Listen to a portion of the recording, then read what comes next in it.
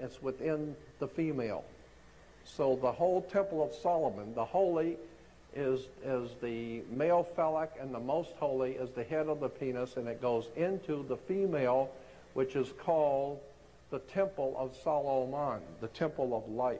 And consequently, Solomon's temple was merely a representation of the sex act. Now here we have, down at the bottom it's showing the same thing. So this is why you will find on churches a big phallic. So when you drive by churches, you see these things, they're called colonnades.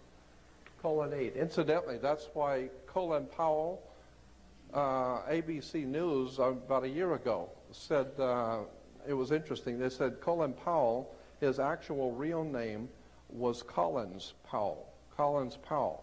But all the politicians around Washington, D.C. thought he was so full of it, they called him Colin Powell. That's where he gets it, Colin Powell. And that is a representation of the male phallic, and it's on a church. Again, this is why you priests have to go to a seminary.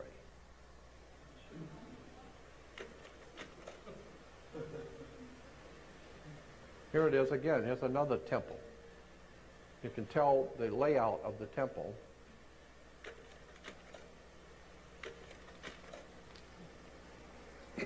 No, that's not Bill Clinton. This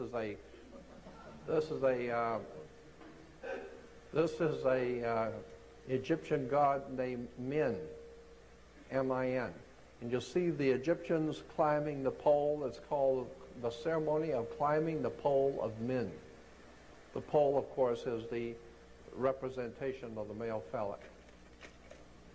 One of the most important is that of the maypole. This relic of pagan tree worship originally represented the cosmic axis and the phallic power of the sky god. Here dancing around the maypole and have no idea in the world that women are dancing around the male phallic.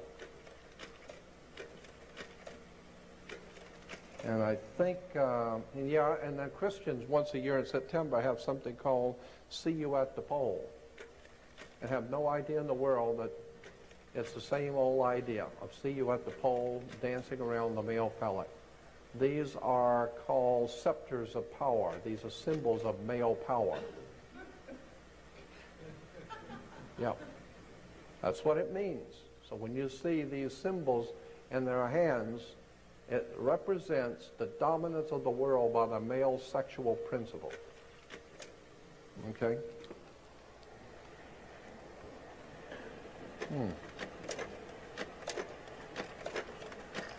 Okay. Even the playing cards like the Jack has, that's why it's called a Jack. It goes back to the Bible, Jack and the pole. And here's something we call the pillar of life. You'll see these two pillars. There are always two pillars representing the male phallic. In the old ancient Phoenician Canaanite system, there are always two phallic. You'll see them there. There we have the sacred stone phallic pillars. Always you will see these were penis head gods in Assyria. There were always two of them. In India, in Japan, in Rome, Pompeii, in Islam, you'll see the two phallic pillars on both sides. Incidentally, the churches and many of the old architecture in the Middle East and churches today all have pointed glass windows, long pointed glass windows and pointed arch doors. The pointed glass windows represent the female opening, the pointed arch. And, of course, the twin phallic pillars. And you see it everywhere. Here we have the body of Osiris. Let's see, the sky is supported, on the bottom line it says the sky is supported by two phallic pillars. And you see that everywhere. Incidentally, the Washington Monument is a phallic symbol.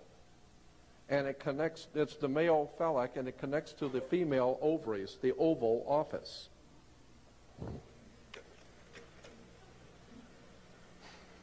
The Egyptian idea, the Egyptian convention of twin phallic pillars at the temple gate was copied by the temple at Jerusalem, where the right pillar was named Jachin, God makes him firm, and the left pillar was named Boaz, eagerness and strength. What are we talking about? Jachin makes him firm, and eagerness and strength? That's in the Bible, 1 Kings. Temple of Solomon represented sex, period. And there are the temple, there it is again. You'll see the temple and the two phallic pillars and Solomon's temple. There they are, Jachin and Boaz. Two male phallic pillars in front of the temple. Incidentally, that's where the word temple comes from. The house of God, or the house of El, a temp El.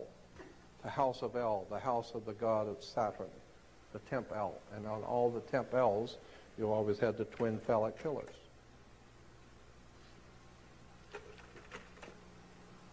There it is in downtown, on Wilshire in downtown Los Angeles, the synagogue has the two phallic pillars. You see it all over the world. All over the earth you see twin phallic pillars going all the way back to the Phoenician Canaanites. This is over in Pasadena at the British Israel Masonic Ambassador College. What is that? What is the symbolism there? Anybody? Am I the only one seeing what the symbolism there?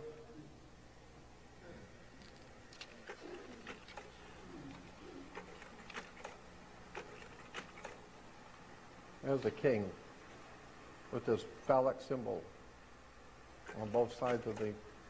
Now, pipes were also, the musical instruments, both flute and reed pipes, had a place in primitive fertility rites owing to this phallic appearance. And the second line goes on to say, singles and double pipes, among other instruments, are depicted in the Mesopotamian art from the 3rd century millennium. And then it was also adopted into Christian theology. So pipes were, where does it show that it was a phallic? Yeah, the third line down on the pipe. As a symbol of male sexuality, it occurs in Greco-Roman and Renaissance art. And so the pipes, and this is why we have something called a male organ, the male organ, the twin pipes. So when you see the Mormon church with the male organ, just remember that's what it all means. That's where it came from. The twin phallic pipes. Now,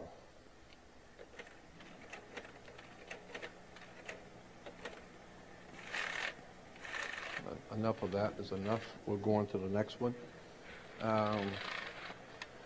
Again, while I'm doing this, is I'm showing you how things we think we understand and we're used to seeing never even occurred to you what these things mean. Let's see.